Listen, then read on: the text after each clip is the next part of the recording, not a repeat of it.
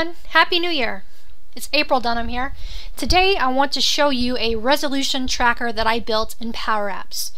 So I don't know about you, but for me, every year at the beginning of the year, I write in OneNote the goals or resolutions that I have for the year.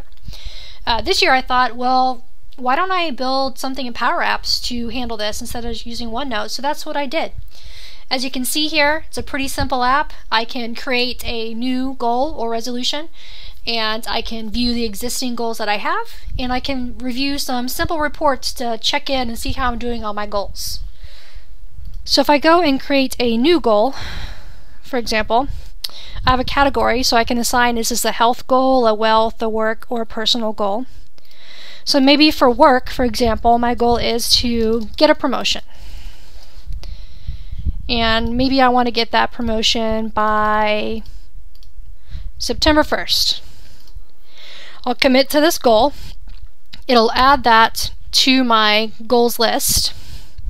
And the back end of this actually is just a SharePoint list. So I have a resolutions list that I'm keeping these entries in. And as you can see, it's actually applying a icon for the relative goal. So this is a work goal, so it has a picture of a person at a desk. If I go back, I also have this left nav area to get back and forth, so if I go back to the home screen, I can create a new goal. Maybe I want to lose 10 pounds.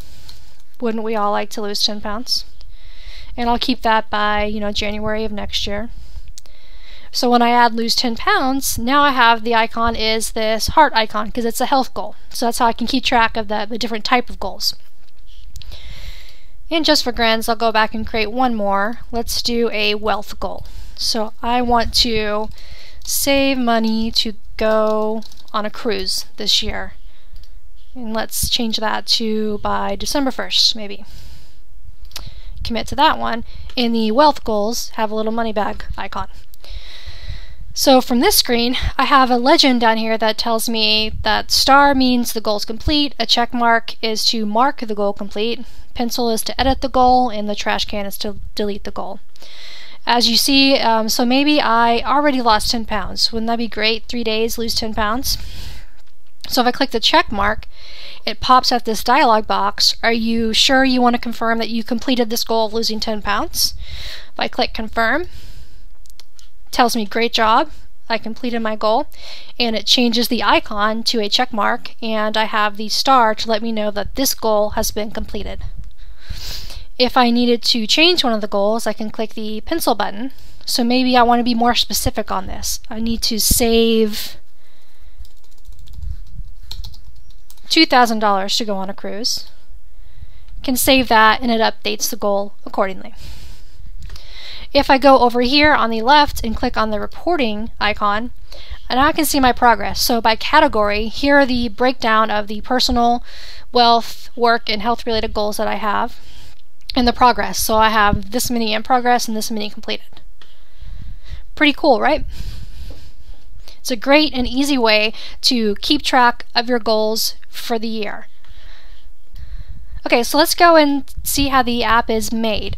Now there's nothing too complicated really about this app. So as you can see, I have 5 screens here. The welcome screen, pretty straightforward. I've just grouped some icons and circles and labels and did a navigate on the on select to the appropriate screen. So again, pretty straightforward there. On the new resolution screen, I just inputted some labels and controls. So this is a drop-down control with some categories.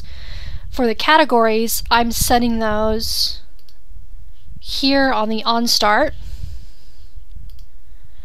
of my app. So when the app is started, I'm defining a collection of categories here and with associated images. So I'm saying if this is a health category, the image should be this heart icon and the color should be red, and wealth, etc., so on. So that's being defined on the start of the application, and I'm using that here on my new resolution screen to populate my drop-down list. The goal is just a multi-line of text field, and the accomplished by is just a date field. My commit button, I'm just using a patch. Like I said before, the data source for this is a SharePoint list. So I'm just patching this to that SharePoint list and navigating to the resolution details screen. Now if we move on to the resolution details screen, here's where a little bit more complicated stuff's going on here. So here's my gallery, and it's just a horizontal gallery, the data source being my resolutions list in SharePoint. So if we expand this gallery, we'll take a look at the image property. Here's a little formula that I'm using to accomplish this. So what I'm saying is, if I'm checking for the status, so if status is complete, I want the image to be the accomplished checkmark image. Otherwise, I want to look up to that categories collection that I defined on Start that we just looked at and see if the title matches the currently selected category for the item in the gallery, and if so, display the image property from that categories collection. So just taking a step back, if we go back to that welcome screen and on the onStart property, that's why on this collection I'm defining the title, which is the category name, and the image here, so that I can look up to this and pull in the necessary image in that lookup function that we see here. The other thing that I wanted to show you, what I did here, is in regards to those dialog boxes that we saw. So when I clicked that check mark, it popped up a dialog box asking if you're sure you want to mark this goal complete. So if we look here, I have a group called Group Confirm Complete. So this is that hidden dialog box. So within this group, I have a rectangle object. I have a label that's asking, that's saying confirm completion of goal, and I have a button and a icon to cancel out. So the cancel icon, if you look here on the cancel icon, I am setting the onSelect to update a variable called show pop-up lightbox to false, meaning hide this dialog box. So if we look here on our group itself and go to the visible property, that's set to that variable, show pop-up lightbox. So as we click the cancel button, or if we click the confirm button, it would set that to false so that this would be hidden. And when we click this check mark here, it sets it to true. So if I look on the onSelect of this check marks, I'm updating the context to show pop-up lightbox true. So it's just a simple trigger to show and hide that dialog box. And I'm doing the same thing for the delete as well. And the last piece of this app is the reporting screen. For the reporting screen, all I did was insert a pie chart in PowerApps. And the only customization that I did on these is in the items and the item colors. So if I expand out the items property of this by category pie chart, you can see I'm doing some grouping.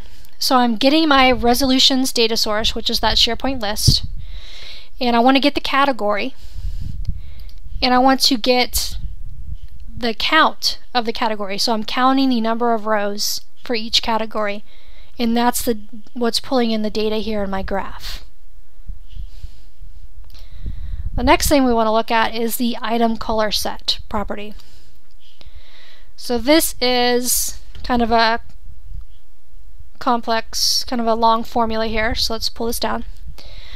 So for here, I have a for all function, so I'm saying for all the resolutions, switch on category. So I'm saying if the category is wealth, then the color on the pie chart should be green. If it's health, red, personal, blue, and work, yellow. Anything besides those options, it should be purple. And we're doing pretty much the same thing over here on this other pie chart. We're just doing for the items, we're doing a group by, but this time we're doing a count of the different statuses instead of the categories. And for the item color set property on this one, we are just switching on status. So if status is complete, the color should be green. If status is in progress, the color should be blue. So those really were the only complicated pieces of the app. So what's great about this app is the extendability. So not only can it be for personal goals, but you can use it for HR standpoint to track your employees' goals.